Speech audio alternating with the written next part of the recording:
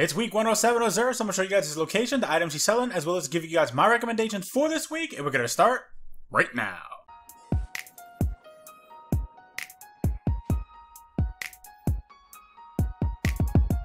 What's up guys, Reckless here, welcome to Guardian Watcher. So it is week 107 for Xur, and this is the final Xur for Destiny 2 Forsaken.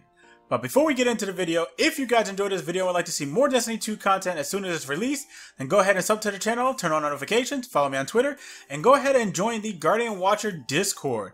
It's a growing LFG community where content creators and streamers can also post all of their Destiny 2 videos as well as when they go live. So, Xur is located on IO. Haven't been here in a while. And he is located by the Giant Scar. So let's go see what he has this week.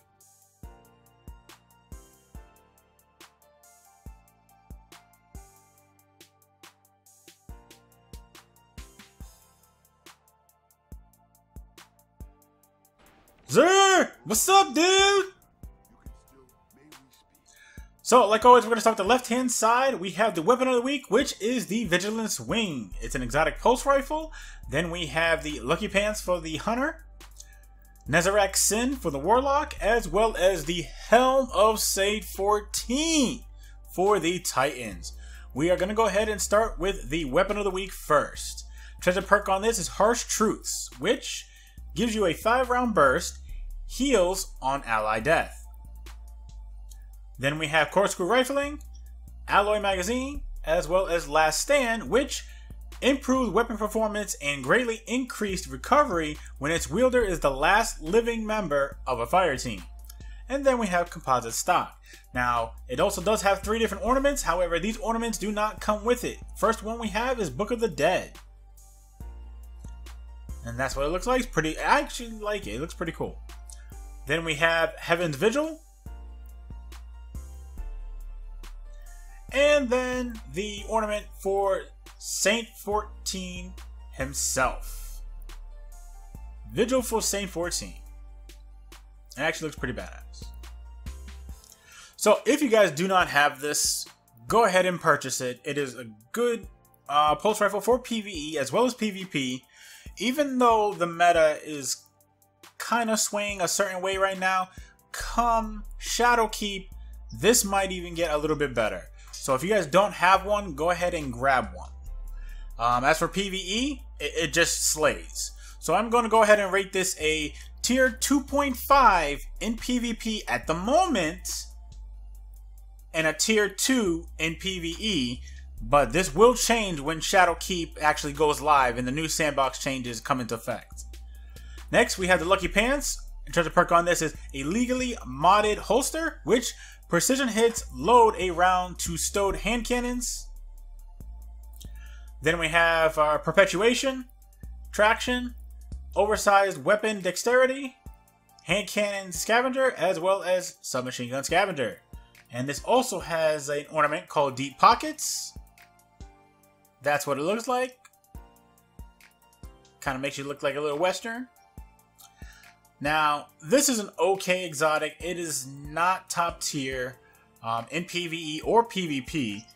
I don't ever remember hearing someone ever saying, I gotta go get a Lucky Pants because this thing is amazing. Never. So, I'm probably going to go ahead and give this a tier 3.5 to even a tier 4 in both PvE as well as PvP. Next, we have the Nezarec Sin for the Voidwalkers. Voidwalker? Yeah. And treasure perk on this is Abysmal Extractors, which void kills increased ability regen. Then we have Machine Gun Targeting, Energy Weapon Targeting, Precision Weapon Targeting, Rocket Launcher Reserves, as well as Sniper Rifle Reserves. And the ornament for this is called Afraid of the Dark. I actually like the ornament a lot better than the original. I don't know, it actually makes you look pretty badass. So, if you guys don't have this, go ahead and grab it. It's definitely a good exotic for your Void Warlock. So, yeah, definitely go ahead and grab it, because it's definitely good.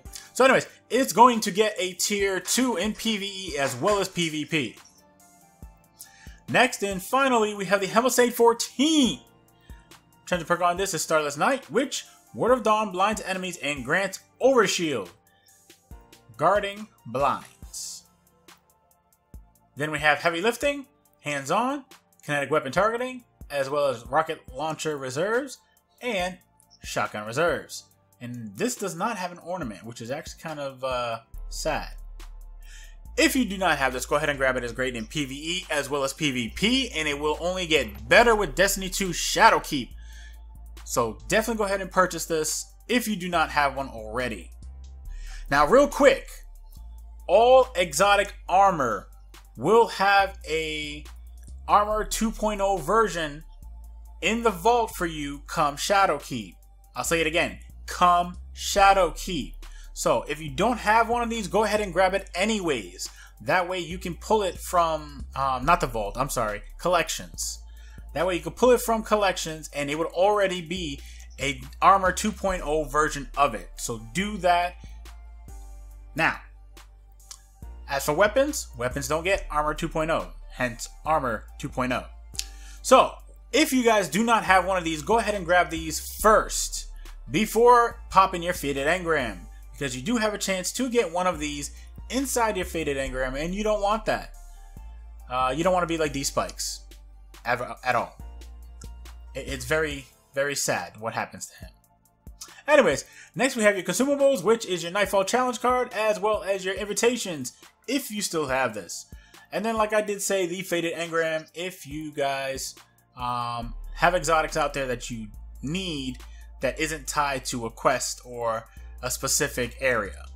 So my friends, this is going to be my very last, I'll say it again, my very last Destiny 2 Forsaken video.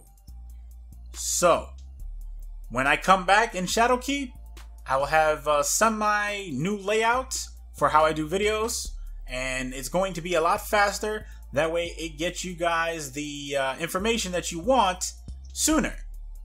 And hopefully you guys like the new format of the videos. But we'll see how everything goes. And that, my friends, brings us to the end of the video. Toss a like on the video if you enjoyed it, and feel free to watch these videos as well. Definitely get subscribed for more Destiny 2 content coming at you soon as Shadowkeep is released. And I will see you guys in the next video.